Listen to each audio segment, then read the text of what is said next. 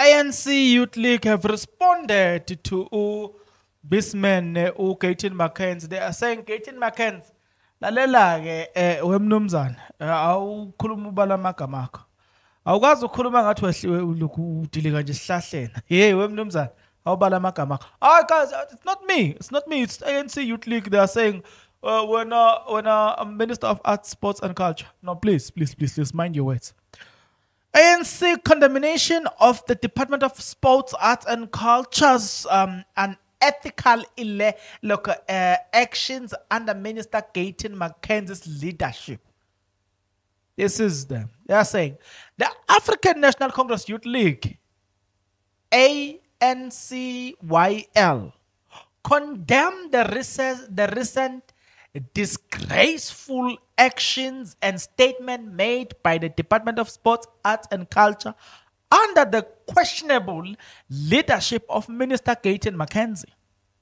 It is absolutely unacceptable for a department that should be the stronghold of support of our national's creative arts and dedicated super fans to instead engage in actions that lower and undermine those it is supposed to uplift. ANC are speaking. They've said what they said. The question is, do you agree or disagree with what they're saying? Maybe that's the first point of departure. Do you agree or you disagree with what they are saying? From where I'm seated, I am quite not sure where Gayton Mckenzie is going. I don't want to lie. I don't want to lie to you guys. I'm gonna read the entire letter. Don't worry. But if you were to ask me where is Gayton Mckenzie going, I will definitely give you a one-way answer and say I do not know where we are going. I'm a bit confused with his strategy. I'm a bit confused with his approach. I don't agree with certain things. Like, honestly speaking, the super fans things, I just don't agree with it. Yes, you should have probably sorted out maybe if there was a corruption in the process and make it done in a legit way, but to scrap it off completely, no. I don't agree with that. You know, we are saving money to help upcoming artists. There will forever be upcoming artists, guys. That's a fact. Even in 2030, 2035, 2000, there will forever be upcoming artists. There must be a balance between super, middle, and those who are upcoming. But guys, we're on our journey to 60,000 subscribers. So you need to do this to help. If you are not yet subscribed, what are you waiting for? Come on, good people, because to subscribe it is free, to like the video it is free, to comment in the comment section below it is free of charge, to click the notification bell it is free of charge, to share this video it is free of charge, to watch this video until the end it is free of charge. Also, good people, come on, to watch the ads it's free of charge, and that's how you financially contribute to this YouTube channel. Speaking about financially contribution to the channel, you can become a member of this YouTube channel from as little as 20 Rand a month. You can also use the super thanks button. In case you don't want to do that, guys, there is a way where you can use my media company banking details to donate to the channel, and you know what I'm saying, will bring you more, and also guys want to buy more equipment. So the power is in your hands. Please do the honorable thing as we proceed. So the ANC continued to say the Department of Sports, Arts and Culture, the Department of Sports, Arts and Culture's primary role is to create a nurturing environment for creatives and artists, offering them the support they need to excel.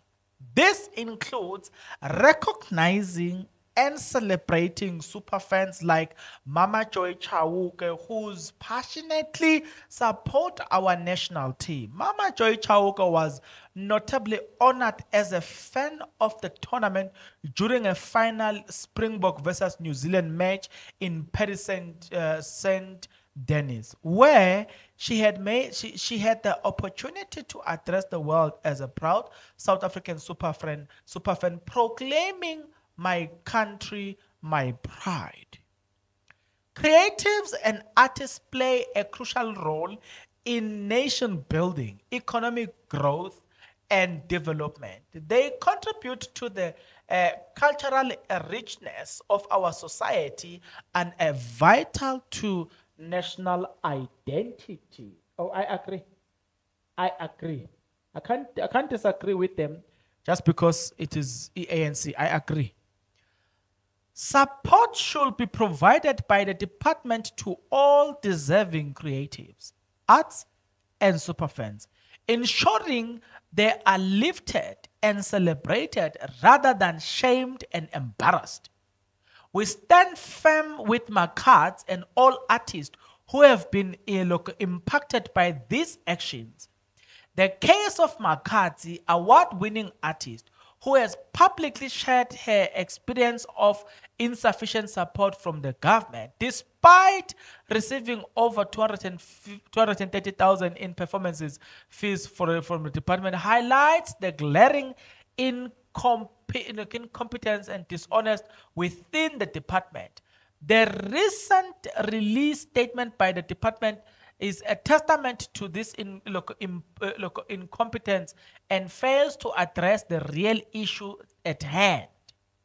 The unprofessional ethics and international lack of consideration for artist dignity introduced by Gayton Mckenzie, who is deployed by the Patriotic Alliance to the national government, are not only unwelcome but also outrightly contemptible.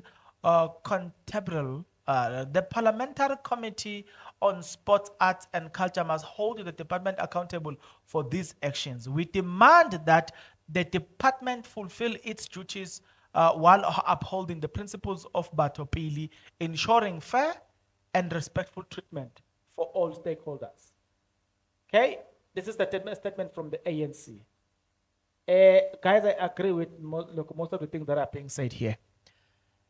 Gayton Mckenzie should prioritize understanding the department and fostering the positive relationships with creative artists and superfans rather than attacking them.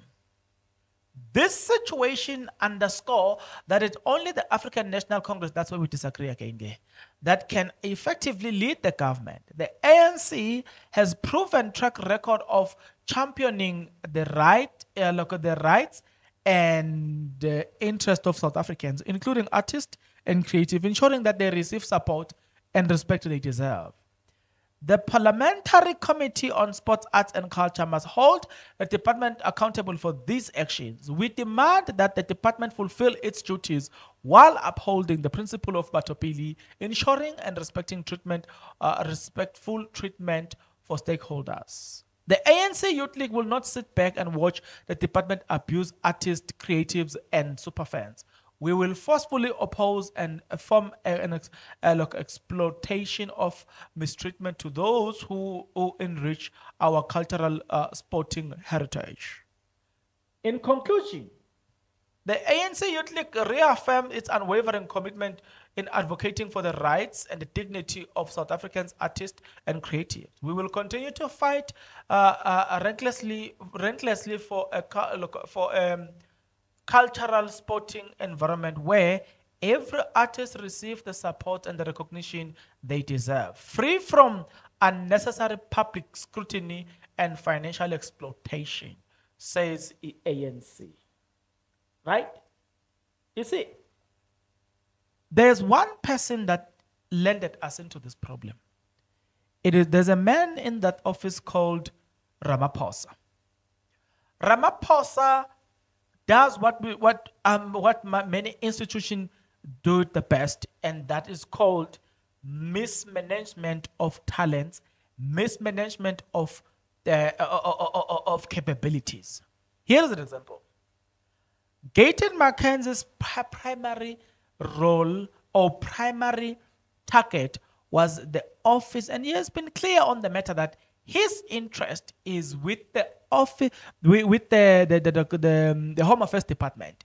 I was very passionate about it. We were surprised to be given Gayton Mckenzie, who is now a Minister of Sports instead of being a Minister of Home Affairs. It's very surprising, and at the same time, it's very questionable. The appointment of Ulok. Why aren't people selected based on their capabilities and their passion?